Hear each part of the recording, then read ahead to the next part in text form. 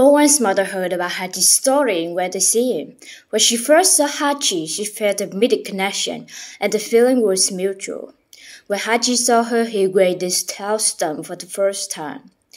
Owen's mother took Hachi home to Owen and described their first meeting as electric and spiritual, as corny as that sounds. She said that Hachi understood Owen's condition and they immediately bonded.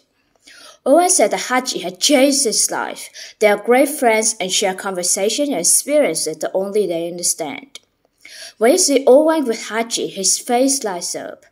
Hachi has also made Owen more confident around other people. Before meeting Hachi, Owen feared the people would look at him in a negative way because of his condition, and this made him feel incredibly shy. He now feels people are looking at Hachi, and this gives him a chance to tell his story and connect with other people over conversation about his special dog.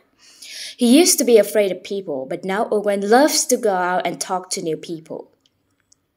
Watch the video of Hachi and Owen below. When you're watching this video, let go of the desire to understand everything. If you want to improve your English listening and speaking fluency, you need to become comfortable with some ambiguity. Relax, listen to the story, focus on the main points, not the details, and let us know what you think in the comments.